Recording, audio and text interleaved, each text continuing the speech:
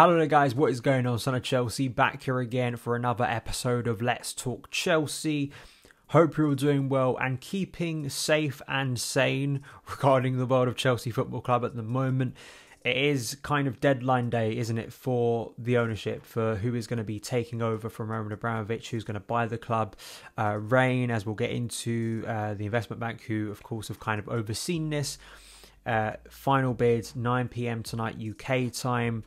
It's a big day for Chelsea Football Club. I don't know how much clarity we're going to get over who is going to progress, as we'll get into some of the great reporting from the likes of Matt Law and Nizaar, Kinsella, and the amount of potential billionaires as it is who could be taking over in the coming weeks. But I hope that today can mark sort of a bridge to a more optimistic future for Chelsea, in the sense that the last 3 weeks have been very difficult and just been mental, really. I remember making my video the day after, the morning after Roman announced he was going to sell Chelsea. We kind of felt that was going to be the seismic event. And then a week later, wasn't it, just over that, the UK government sanctions on Abramovich, freezing basically the asset of Chelsea. All the mental stuff that's happened since then. So hopefully we can start to be a little bit more positive. So I want to get into that, all of the noise and all of the potential people who could be owning Chelsea, fan involvement, all of that stuff and all the reporting I've seen. I want to start off though with the Champions League draw, because that happened earlier today. And my reaction to it is, I predicted this. I'm not saying this in hindsight. I genuinely predicted this before the draw, when I was watching it earlier with my dad, and we were kind of thinking about who was going to get it, who we were going to get in the draw, you know, who's the best team to avoid, who do we want. I kind of felt like Madrid were Real were kind of that bridge between, kind of a compromise. It wasn't the perfect draw. It wasn't Benfica or Villarreal. You know, think back this time last year, we avoided all the big sort of guns in that draw, and we got Porto, which obviously I think was the most favourable at the time, as it proved as we beat them. And I was kind of thinking that obviously I didn't really want to face the trio of Liverpool, Bayern or Man City, especially Liverpool and Man City. So Real Madrid kind of offer that counterbalance, because we've beaten them before with a fairly similar squad. They are slightly different this year in the sense, obviously, new manager Carlo Ancelotti, someone Chelsea fans think very fondly of. Benzema is obviously having the best season of his career, arguably. I mean, that second half performance against PSG was incredible. It really was. Vinicius Jr., who really struggled against Chelsea in the semi-final last year, really struggled to make an impact. Another player that's really come into his own this year. And yet, of course, you've got class and experience, you know, Kroos, Modric, Casemiro. You look across that team, even though I don't like him, Thibaut Courtois in goal, across that team, and you think there are obviously players that can hurt you. But I feel that Tuchel will look at this game a bit like last year, see the flaws in Madrid that he exposed last time, the strengths we have. I guess the big sort of thing that we're going to have to counteract with this game is on the left side of the defence, which has been a problem since November. With no Ben Chilwell, we'll hopefully have Reece James on the other side. What is going to be the solution for Thomas Tuchel on that? I wouldn't be overly stunned if we see Cesar Azpilicueta as a left wing back. That's an early shout for me tactically. I think he did it in both legs last time. Reece, I don't think, started either of the Madrid games, and then of course started the final against Man City. I just wonder whether he'll say to Dave, you're going to be the left wing back, or Reece is the left wing back. I think Dave will absolutely be starting this game somewhere, and I wonder if that's going to be the solution, because obviously there is that fear out wide of Chelsea being done. But listen, as Thomas Tuchel said himself, you know, Chelsea are European and world champions. We've got to the last 8 again. You see the path beyond this tie, and I think it's great that we've seen some reports that apparently the order, because we were going to play at home first, it may actually be switched because two Madrid sides can't play on the same night. So we actually may be playing Madrid away first at the Bernabeu. Wonderful to see Chelsea playing at the Bernabeu. It's such a shame we weren't there last year. Of course, the support situation very much links into the ownership, the sanctions. Can fans actually go to this game? Because it's not that far away. And they're obviously going to have to start selling tickets soon. So we'll have to see on that one. But it's a glamour tie. And I just feel, I look at the form of, say, Christian Pulisic, who obviously had a great first and second leg against Madrid last year. I look at the form of Kai Havertz, who was brilliant in the second leg last year. Mason Mount is coming into a bit of form. If we can get Kante and Jorginho and even Kovacic, who wasn't really a heavily involved player once we got to the latter stages of the Champions League, you know, just the form of players, if they can cultivate that sort of mentality again that we've seen in recent weeks, rise the level of performance, you think about the semi-final, Atletico versus Man City. That's the other side of, say, it's the same half of the draw. It's interesting. I think Simeone versus Guardiola is a really interesting tactical battle. I actually think it's the most interesting of the ties because Simeone, once he gets to this stage of the competition, you know, he's done it to Guardiola before at Bayern, a really good Bayern side. I think he'll relish this, kind of that dogged mentality, obviously, of Atletico Madrid. And it's just so curious, isn't it, that the teams we're facing from the last day onwards are the teams we faced last year. You know, obviously facing Real Madrid. This time we were beaten in the semi-final. Either we face who we beat in the final in Man City, or of course the last 16 Atletico Madrid to get to the final, where one would assume it's going to be either Liverpool or Bayern, sorry, because I think that's the most likely semi-final. So I'm excited about it. I'm excited to see what happens post the international break once we get into that quarter-final. But let's move on now. I have to open up my notes because there's so much information, obviously, about the ownership. I feel that two of the reporters that I think have been doing a lot of great work is Matt Law. He wrote a really good piece, kind of a great, I think like what Matt Law's work does pretty well. And if you listen to him on London is Blue Pod, which is another great podcast that he goes on to pretty regularly, kind of being able to summarize things and kind of give you an overview of things in a really good way, because there's just so much noise, so many individuals and consortiums and people and companies coming out and claiming they're going to try and buy Chelsea. And of course, for a fan, it's very hard to sort of distinguish how legitimate these noises are. Is it just bravado? Is it the likes of Conor McGregor maybe trying to increase his profile and trying to do something silly and there's no actual weight behind it? This is serious things for Chelsea. You know, we want the clarity of the club sorted, not only for us as fans on, you know, our mindset, our sort of mental health at the moment, you know, and being able to support the club and feel like it's going in a good direction and on a safe ground again, but the employees, obviously, who, you know, rely on income from Chelsea Football Club. It's so massive. So this piece last night kind of course, set out the 9 p.m. deadline tonight, submitting offers, the pressure building, and Matt Law kind of goes through some of the key players within this. I think a lot of us know the name now of Todd Boehly, who is running a consortium. As it emerged, this is what Matt Law wrote yesterday, the part owner of the LA Dodgers would appoint Chelsea fans, Danny Finkelstein and Barbara Sharon as non-executive board directors if his offer is successful. The move would ensure support representation on the board, and Finkelstein, who was on the panel for the government's fan-led review of football, chaired by Tracy Crouch, as an independent member. Chelsea Supporters Trust have made it clear that they want the club's next owners to incorporate the relevant recommendations of the fan-led review, including a golden share for supporters, the creation of a shadow board, and continued support for the Chelsea women's team.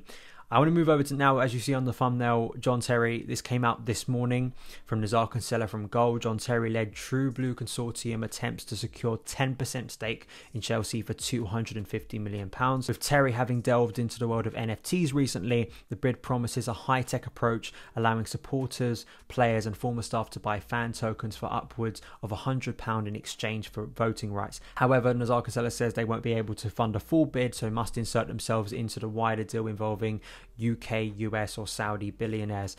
Going through some others now, we have the Ricketts family, who own a Major League Baseball team. The Chicago Cubs have been linked up with hedge fund leader Ken Griffin to make an offer. Woody Johnson, who owns the New York Jets. There's been offers, of course, from the UK, FL Partners, a financial institution in London.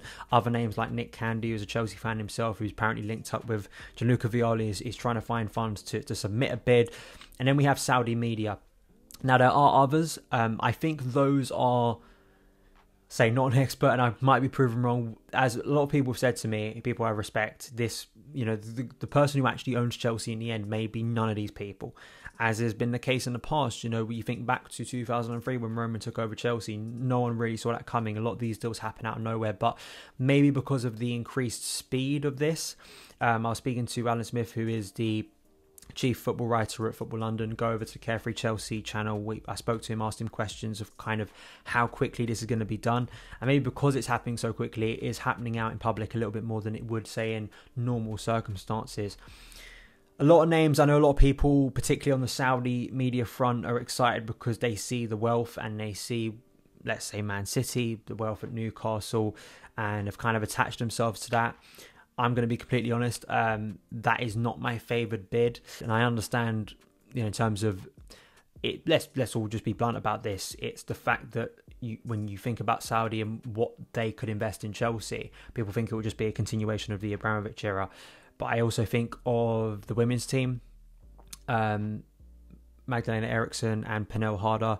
There was a brilliant tweet that I put up on screen now of some of the moral and human rights part of this that I think is absolutely needs to be discussed and needs to be addressed and can't just be swept under the rug and just moved on. I think those are very ethical concerns and what Chelsea supporters want their club to be. This is a great opportunity, as I'll get to now, with the Chelsea Supporters Trust for a different kind of ownership, a fan-led or much more fan involvement in the ownership as the Chelsea Supporters Trust, to which I'm an affiliate member of.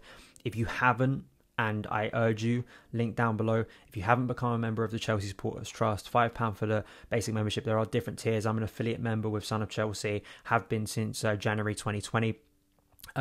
Gets you involved in the meetings, gets you to have a say.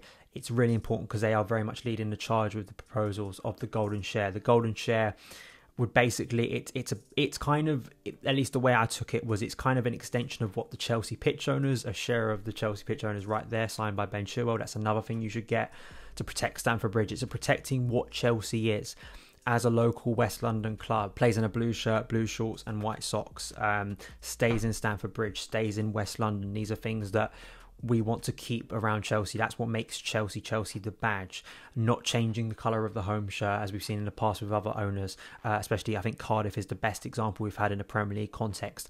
The MK Don situation of trying to rip Chelsea out as a franchise and trying to move it elsewhere. These are very important things, and it keeps the foundation of what the club is. And I think that these are the conversations that need to be had. I do think you need to be cynical about a lot of the fan populism I think we've seen, and this is across a number of people who've come forward. You need to be cynical about that. There needs to be actual action.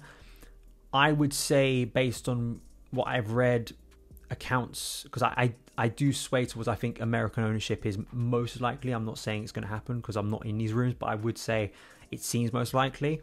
I think Todd Boehly, his consortium, for me, from what I've seen, is a preferred bidder. I think the work he's done with the LA Dodgers, and people who obviously know a lot more about American sport than me, and particularly listening to several interviews with him about what he brought to the LA Dodgers about winning recently. He's invested a lot in, I think, either buying a player or securing a player. I think London is Blue Pod knows more about this than me, which shows after a lot of success, he's willing to invest more, which is obviously something Tuchel was referring to in his press conference earlier today, an owner who wants to win. And he said as well, he said the words, when you're in LA, you have to win. And, you could very much take out LA, put Chelsea in there. And I think he's a competent person. I think he's someone that quite clearly has thought about buying Chelsea for a long time. You go back to 2019 when he bid for Chelsea.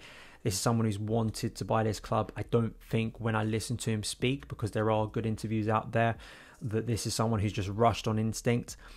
He's quite clearly got a track record of co-owning and being involved with successful sports teams, which I think is something you want, and someone who will delegate and hopefully implement that kind of sporting structure that we've maybe lacked in recent years, a director of football, especially on the transfer side, which I know a lot of people are kind of frustrated about. Something isn't quite relevant at the moment because you're thinking about just the safety of the club, and there are obviously more cultural things that we care about with a new owner. But at the same time, I think those things are relevant if people want Chelsea to remain competitive, keep Thomas Tuchel on board, buy the sort of players we want to. That it isn't the only thing that matters. I think, as we've seen in recent weeks, there's a lot more things that matter in terms of what a football club means, what it means to its community. But, these things are relevant, and they are absolutely relevant to every football club in the modern game. And I just think Boehly, with the people he's got involved with it, as I say, it can all be PR, it can all be niceties.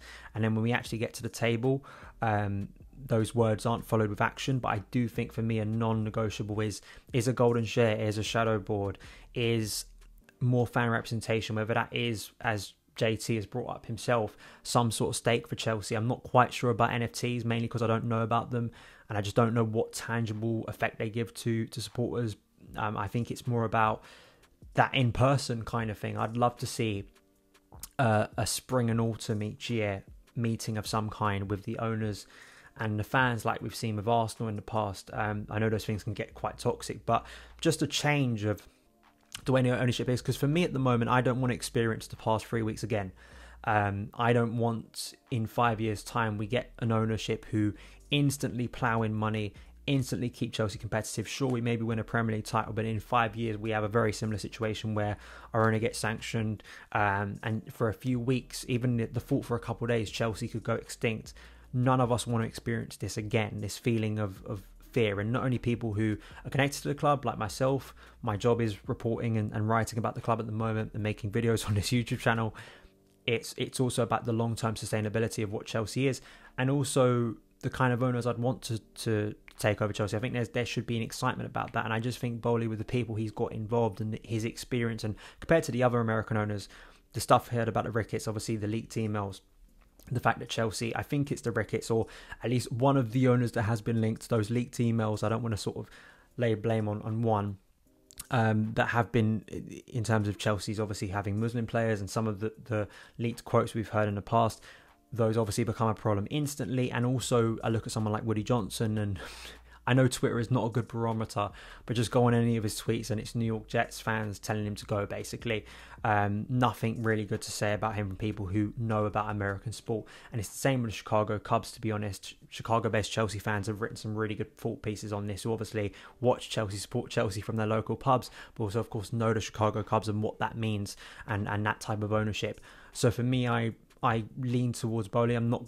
It's not about propaganda. I don't think that's a very sensible way to. The only thing I can be certain about is get a share for Chelsea pitch owners. Get on there now, do it. Have a stake in the future of Chelsea. Become a Chelsea Supporters Trust member. I guess read as much as you can. Not to sort of insanity at the moment, because it is hard to keep your sanity with the amount of information. And as I'm recording this video, it feels like so many things are moving quickly, and what is the future of Chelsea going to look like? It's been difficult to cover the club for Football London, to be honest, because writing about transfers, writing about the future of contracts, we've got no tangible idea of what a new ownership would look like in terms of where are Chelsea placed on sort of the pecking order in terms of, say, simple things like transfers, but the intentions of those owners. What would the club look like for the next 5 to 10 years, 20 years? These are impossible things to answer. But I do hope that whoever gets it has found it's not just a PR thing, that actually is a tangible effect, that revolutionary change can happen at one of the biggest clubs in this country. Of course, we all want I'm not going to use the word utopia because I don't like that word. A nice combination where you get fan involvement in some kind that is tangible. But as the CST, Dan Silver, another guy I've been speaking to this week on Carefree Chelsea, not trying to be silly, not saying that they want to go in and the CST and all of us fans will have a say over who we sign next. They're not silly like that. It's obviously the sale of Chelsea, billions of pounds are being invested here. But it's more about a different kind of ownership, or at least the sense that fans do have a say over their club, a little bit more of a share of what the future of the club will look like. And that, of course, I think means a lot when we need transparency and clarity.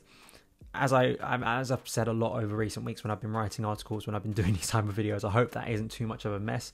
Those are my thoughts on it. I feel like I should say I don't know what happens next. I don't think any of us do, unless you're in the room, unless you're Rain, unless you're one of these people bidding for Chelsea. It's very tough to know. As I say, keep on top of it. On Football London, I think Alan Smith is doing good work. Adam Newson, who's a close friend of mine and colleague, doing good work. All of us at Carefree Chelsea were obviously doing a lot of opinion pieces. Matt Law, I think, has been brilliant throughout this. Nizaar, Kinsella too. The Athletic, the Lolo guys, Liam Toomey, Simon Johnson, Dominic Firefield, I think Matt Slater as well, some of the other guys at the Athletic.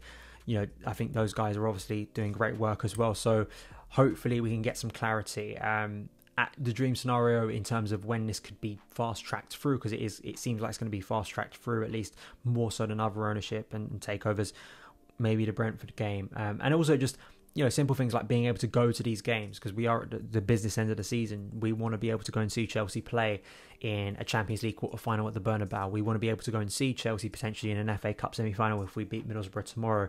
These are things that matter to supporters, and hopefully they can be resolved. We can put this mess behind us and Chelsea can look forward under a new ownership, and hopefully it can be an exciting one. Those are my thoughts. I hope you have a great weekend. I'll hopefully be posting a review tomorrow night. Fingers crossed, another win under Thomas Tuchel will be that 6th win in a row, which is just testament to how well the players and Tuchel are dealing with this situation. And yeah, I'll see you again very soon. All the best.